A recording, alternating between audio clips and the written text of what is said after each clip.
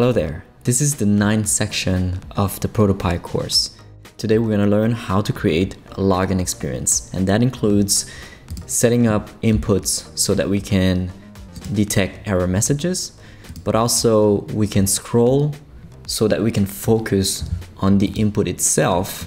And once the validation is good, such as email@gmail.com, then we can go to a success page with animation with the email that has been entered transferred over to a new text. This animation right here can be a Jiff file or an MP4 file, and you can find that on websites like lottifiles.com, where it's a good representation of your animation asset.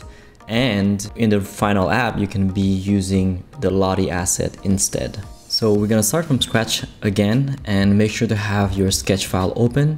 We're gonna import the login artboard. So I'm gonna create a new pie, and then I'm going to import from sketch, specifically the login at 3x.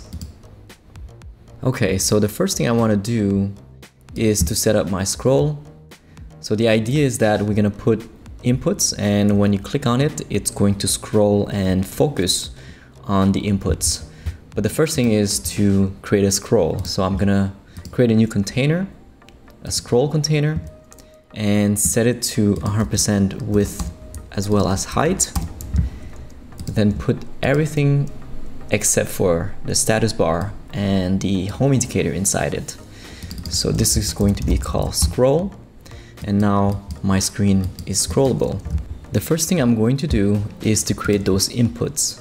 So in this container called inputs, we have bitmaps. So we're gonna replace these by inputs. I'm gonna go to text and insert an input. Now the goal is to recreate exactly the same style as this. So I'm gonna go ahead and change the fill, set it to opacity 0, and the same for the border. Now I'm going to change the font to SF Pro Rounded 15, and then change the color. Let's change the placeholder text. So in placeholder, we're gonna put your email in cap. The placeholder text can have a different color, so we can either use the same color or a different color. It's up to you. Now we just need to align this and replace the bitmap that you can delete now. If you want to fix the padding, you can scroll down to the bottom and just uncheck padding. And now I can name this to email, resize this a little bit, and then I can duplicate this and create password as well.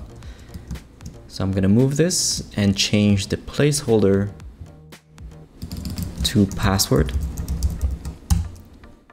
And now I can delete the bitmap for password as well. So now we have inputs, and if you click on it, you can start typing, but you can see that we have a problem with the focus on the input. And typically this is the same for when you're building the app. You actually have to have a scroll and then set the positioning of your content when the keyboard is showing. So that's exactly what we're gonna do. We're going to select the email field and then add a trigger for that says focus.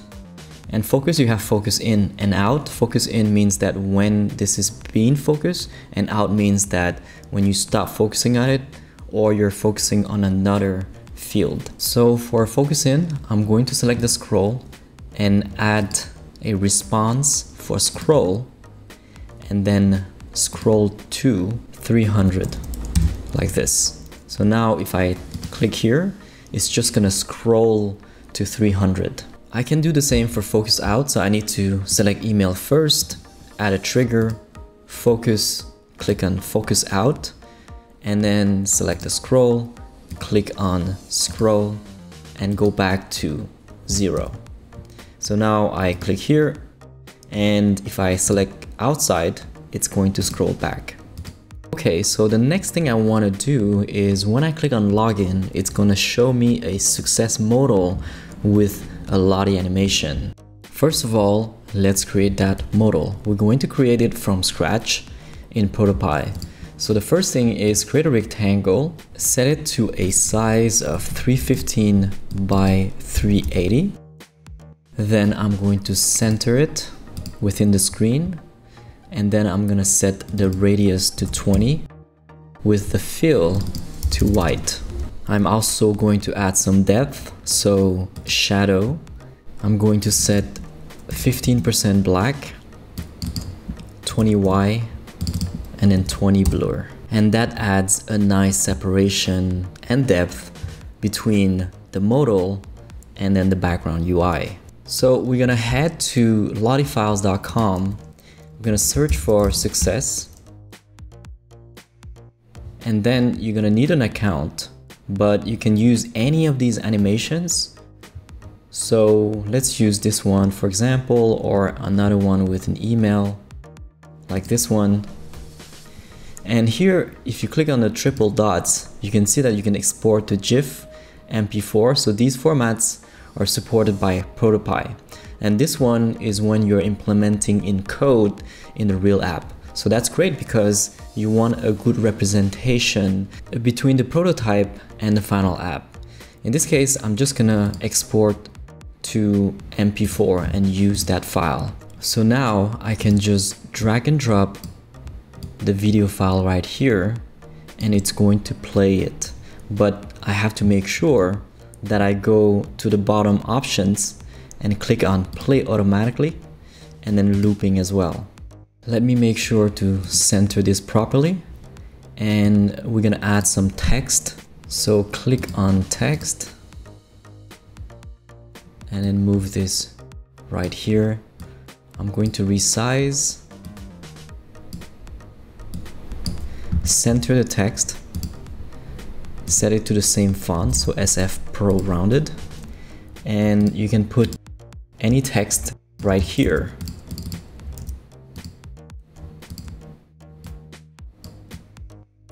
Like this.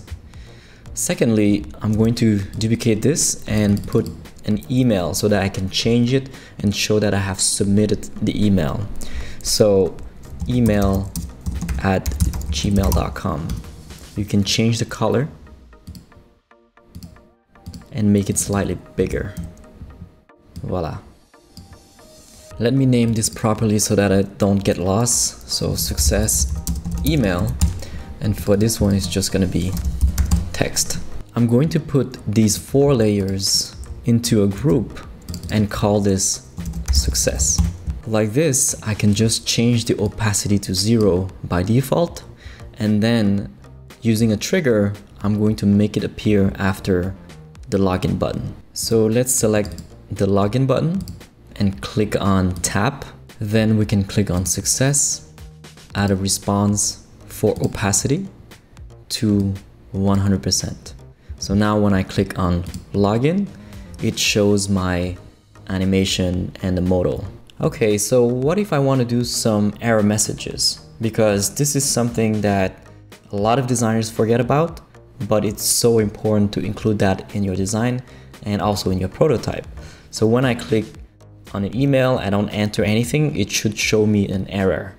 So I'm going to create the design for that first. So clicking on text and move that right here. I'm going to set the size to 120 by 40.